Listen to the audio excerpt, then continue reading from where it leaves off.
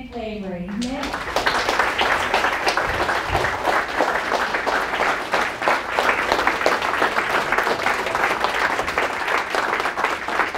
Thank you. This is off with two challenges for each and every one of you guys. Actually, really two gifts that you guys have the option to give yourselves here in this moment we have together.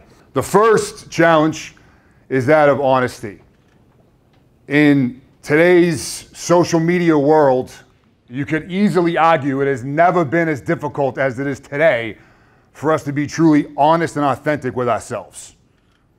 This need to project this image outwardly to the world or to our friends or to our bosses, I would argue has never been as in high demand as it is now, and it is very easy for us to begin to believe our own filtered facade.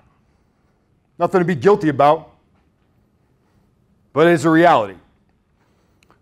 So, in our time we have here today, I'm going to pose a lot of questions.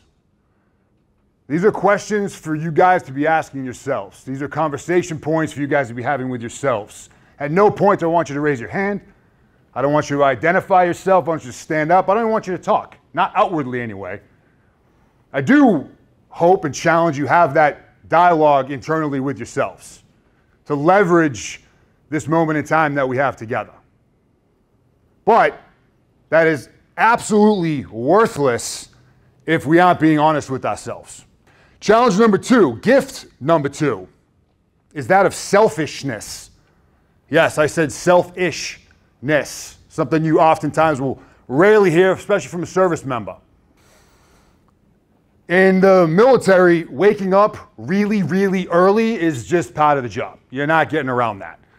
And some of us grow to appreciate that, actually enjoy it. Some of us will go our entire career and absolutely hate it. It'll be brutal, painful, always. There is a value in doing so. There is a value in getting yourself up and executing prior to those around you being awake. And this is not a rise and grind kind of moment here. For those of us with multiple responsibilities, obligations, different passions, particularly those of us with families, we got a lot of responsibilities in this life that we live. A lot of things we want to do, a lot of things we need to do. You're only getting 24 in every single day.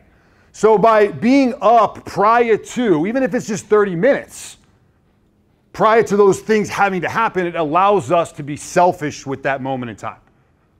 We can choose to spend that 30, that 60, that 2 hours, however we want. Ideally, it would be on something productive,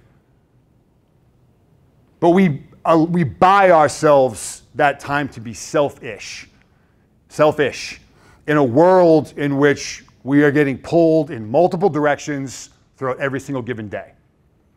I want you guys to look at this moment that we have here together in that same light as an opportunity for you guys to be selfish for yourselves.